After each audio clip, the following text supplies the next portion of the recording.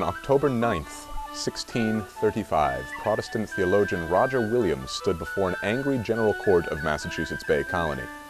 He had been summoned to Boston from Salem to answer the charge that he had broached and divulged new and dangerous opinions against the authority of Puritan magistrates.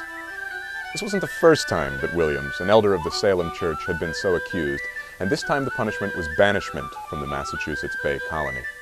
Williams went on to found Providence Plantation, which would become a refuge for victims of religious persecution. This Day in History brought to you by the Freedom Trail Foundation, partnered with the Massachusetts Teachers Association to bring history to life.